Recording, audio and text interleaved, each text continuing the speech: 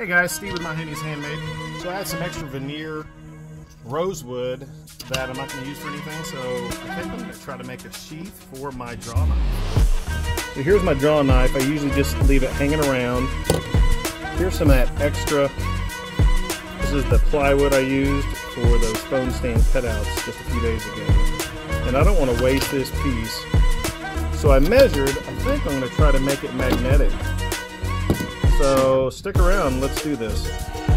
Okay, so my blade is actually around 8 inches, so I'm going to go 9 inches long and a little over 3/8 of an inch wide. So here's the first side cut. My plan is to install these magnets on one side, and this will cover the blade like that, and I've got to make a connecting piece at the bottom to give this spacing. Let's go back to the laser and I'll show you how to do this. Alright, what I'm using is just some Baltic birch, 8-inch Baltic birch that I had. That's what I buy for different laser projects. And then this is that rosewood veneer I had. And I've already gone into my XCS, which is the X-Full Creative Space. And basically, I've got a rectangle that is 9 inches by 0.7 inches thick. Now on the M1, I've got that set to 100 cut power and then 4mm speed. And then you always want to do your auto measure. We're going to go ahead and run that. It takes about 3 minutes or so.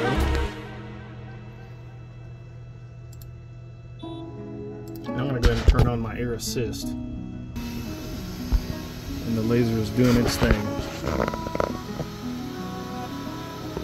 Okay, so I've marked some hole locations and now I'm going to use my awl. I find that this helps start the drill bit, keep the drill bit in place a little better.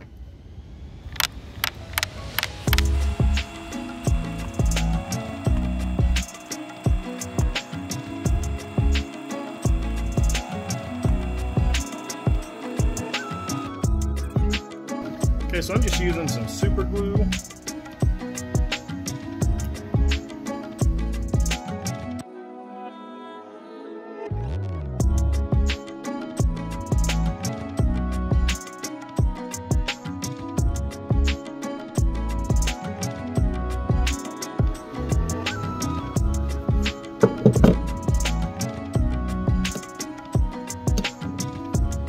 Okay, so that's kind of what I'm envisioning. This is the outside piece, and that's sticking pretty well, it's adhering pretty well.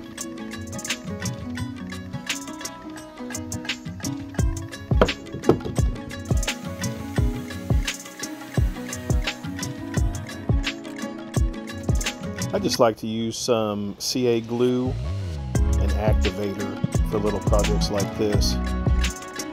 When I went back this afternoon, it still wasn't holding well, so I added some regular wood glue and a couple of pin nails because it still had a gap on one edge.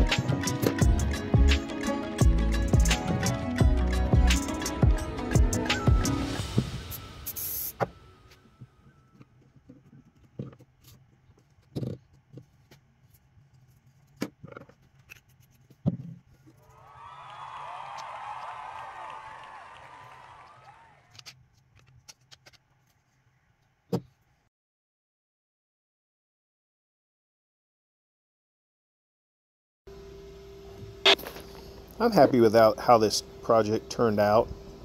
It's my first time doing it. I think I'm going to make one out of leather as well. In the comments, please let me know if you'd like to see one made out of leather using my laser.